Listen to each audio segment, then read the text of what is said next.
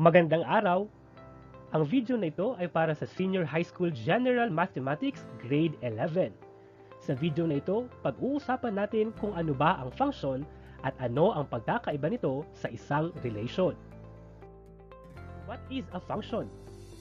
A function is defined as a relation where each element in the domain is related to only one value in the range by some rule.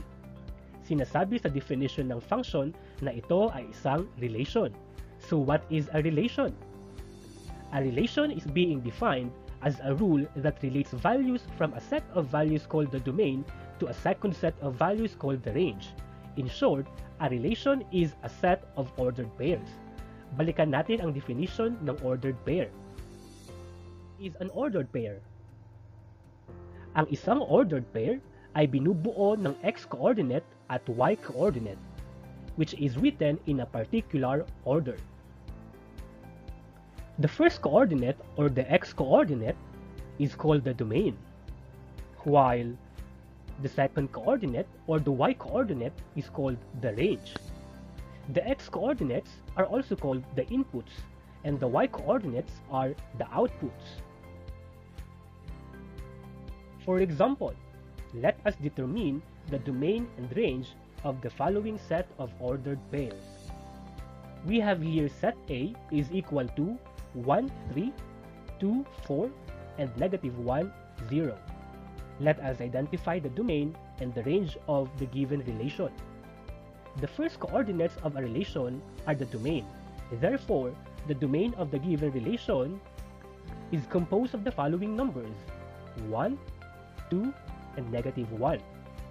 On the other hand, the second coordinates, or the y-coordinates of a relation, are the range.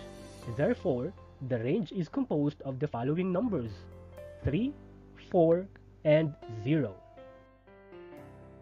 Balikan natin ang definition ng function. Dahil ang function ay isang relation, therefore, it is a set of ordered pairs na kung saan walang ordered pairs ang may magkaparehong x values pero magkaiba ang y values. So para ang isang relation ay maging function, dapat the domain is related to only one value in the range. Let us have an example. Let us find out kung alin sa mga sumusunod na sets of ordered pairs ang function at hindi function. So we have here sets A and B. Tip: para madaling malaman kung function ba ang isang relation, simply look at the values of x. If the elements of the domain are used only once, meaning no same x values, then the given set of ordered pairs is a function. So, which of the following is a function? Tingnan natin ang x-coordinates ni set A. So, ang x-coordinates ni set A ay 1, 3, negative 1, at 2. At dahil walang naulit na x-coordinate, therefore, it is a function.